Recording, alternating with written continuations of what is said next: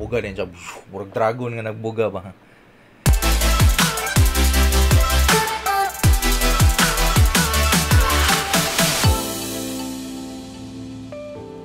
What is up guys? How are you doing? Kumusta naman mo?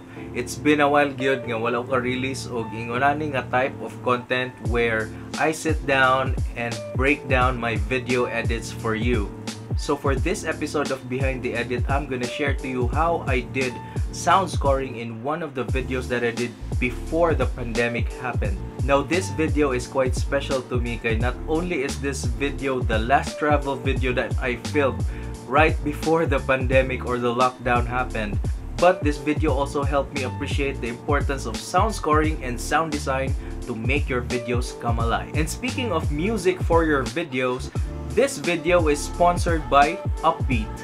Uppbeat is a new platform that offers free music for content creators like us and guarantees na dili ma-copyright strike or ma-demonetize ang ato ang videos on YouTube. Diba? Less hassle for us na mangita og tracks para sa ato ang vlog or content and di na ta mabalaka nga ma-copyright strike ta. So it's just so easy. Just go to uppbeat.io. That's uppbeat.io.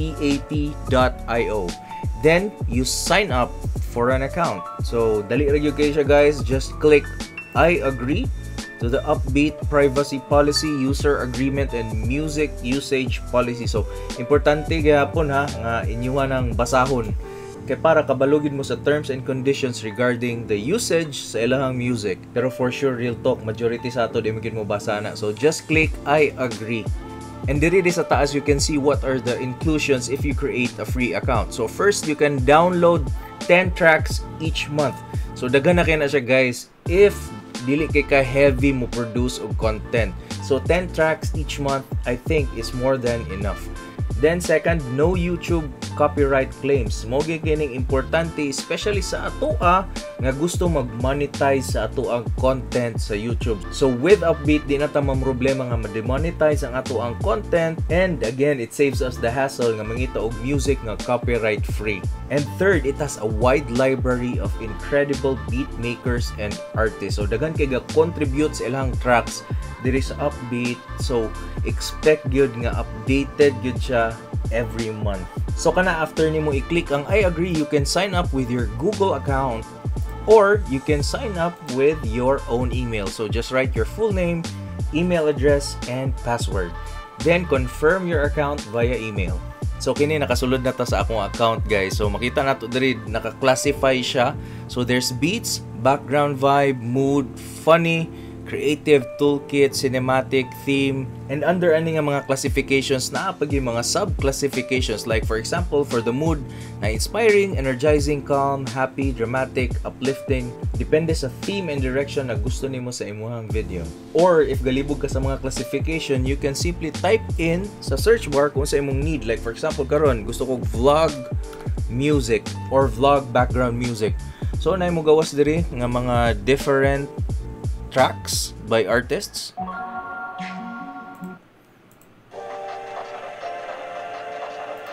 So mamili ta guys ha.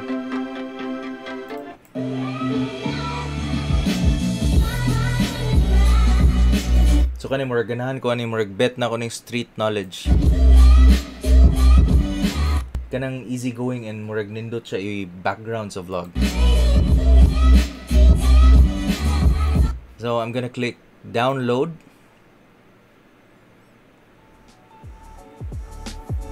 So as you can see, start na siya og download and naay mo pop out nga say thanks, avoid claims. So show the artist some love and avoid claims on YouTube by pasting the credit below into your video's description. So para maka-avoid tag copyright claims o para dili ma-shock ang artist nga gigamit nimo ang iyang track, pwede na to ni ibutang sa description sa ato ang video para ma-aware ang artist nga sa Uppbeat din nimo gikuha ang song. So it's okay or dili na siya mag-copyright claim sa imong video. And one thing to take note, if makita nimo ni sa pag-search nimo ang naay mga star sa kilid. So for example, this one, these are premium tracks. Now you can only access this if you have a premium account. Kay ko i-try nimo click ang download, mutungan ning access premium tracks with Uppbeat Premium. Now, how much man ang cost sa isa ka Uppbeat Premium account? So, it's only $6.99 per month. Ako dagan na kong subscription sa mga different platforms, but so far Uppbeat is one of the cheapest in terms of having a premium account. Now, what are the inclusions if you have a premium account? So first, unlimited track downloads. Now, from 10 tracks per month, you'll have unlimited track downloads. Then, sa gingon pa na ko ganiya, you'll have access to all premium tracks like katong mga na-star sa gilid. Then, 100% more music because you have access to premium tracks. Then, you can whitelist your YouTube channel para ma-avoid yun mo further ang copyright claims. Then, by paying for a premium account, you can support the artists as well. And, walay ads. So, what are you waiting for? Sign up now and start enjoying the best free copyright music for your YouTube channel. Now, on to the behind the edit breakdown. So, here's the video. A very short video lang ni around 36-38 seconds. So, again, sa gingon pa na ko ganiya, this video is somewhat special to me. Kay muna akong last travel video right before the pandemic happened. And diri gyud nga video na open akong mind or ang akong appreciation bali sa importance of sound design and importance of choosing the music for your video. So before I do the short breakdown, ako lang i-run through ang video para sa wala pa nakakita. So here it goes. So nag-transfer lang ko katong rendered video diri sa next niya nga timeline, no. Kay karon pa na ako na figure out nga medyo off ang timing sa timeline sa original nga Premiere project. I think because it was rendered in Adobe 2019 nga Premiere. I don't know, it might be an issue because I've upgraded my Premiere na to 2020. So this was the rendered video, but ang focus man nato karon is ang sound. So ako gyapon gi-retain ang sound sa timeline.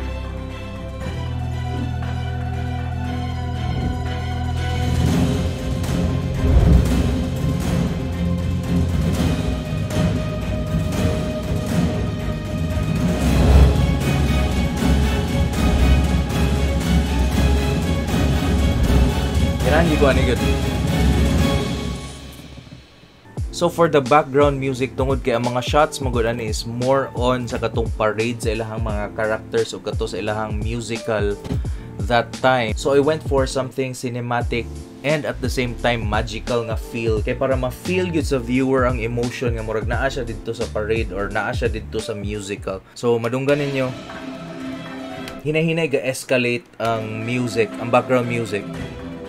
So ako sa i-mute ang mga sound scoring na ko or sound effects na ko para ang background music ra gyud nato madunggan. O hinay-hinay siya, nagsulod ang mga drums na ibundak. So hinay-hinay siya gasaka. So pag-escalate pod sa music, gi-timing sad nako nga mag-escalate pod ang mga clips. So nanay gabuga og kalayo, nanay mga hyperlapse. So makita ninyo, pag-escalate sa music, I started it off with a hyperlapse shot. Yun, murag aya dayon. Yun, pag-end yun sa hyperlapse, nibuto rin ang drums. Then, dagan na rin kinagbuga-buga. Then, mga close-up sa mga characters. Then, pag another level, pag yun sa murag climax na yun niya, ang gibutang nga shot is kadtong murag nag-transform sa kalayo.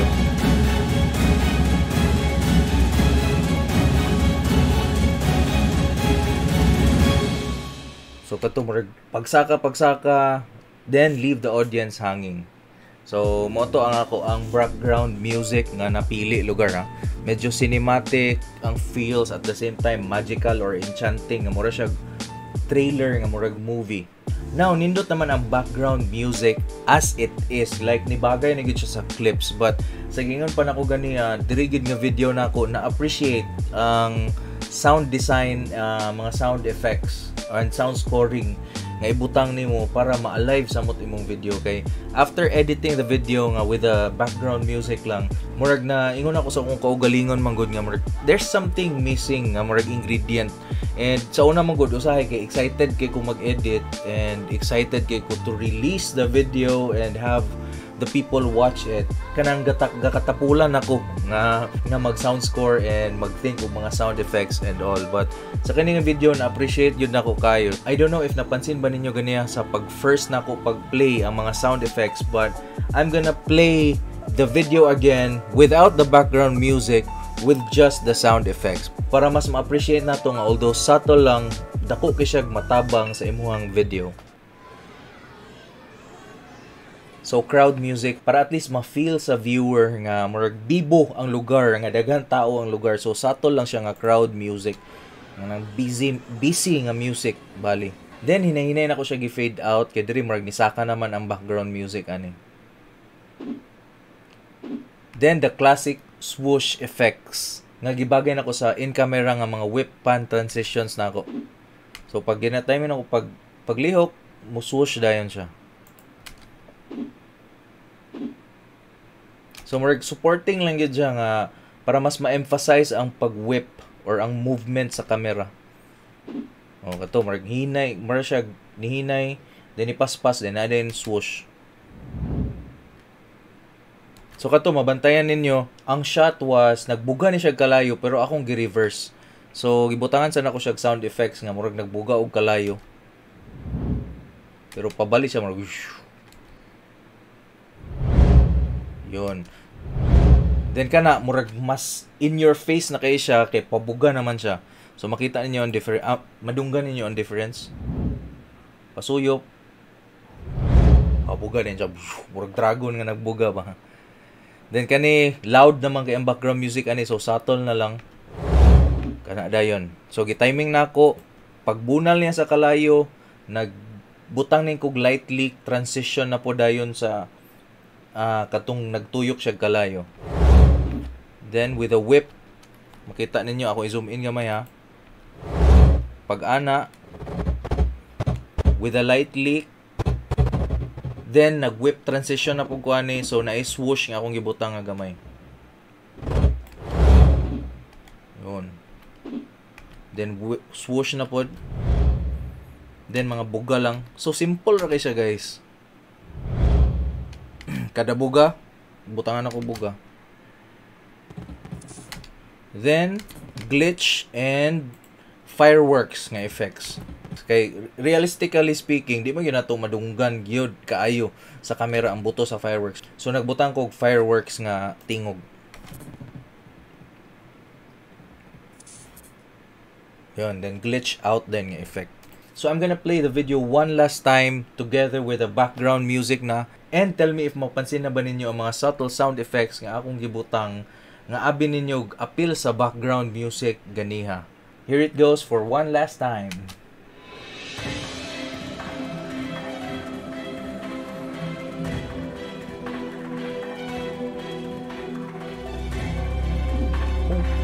Swoosh. Swoosh. Pabuga, pabalik. Boom. Buga. Simple ra kayo. Gamay ra kayo nga elements akong gigamit. But again, it adds life.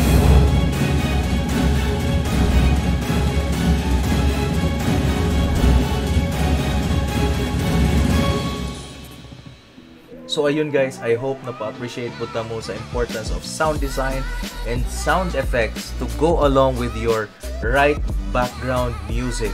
Salamat kayo sa pagtanaw. Again, pasensya na sa mga paghut sa iro, mga tilaok sa manok kay it's almost morning.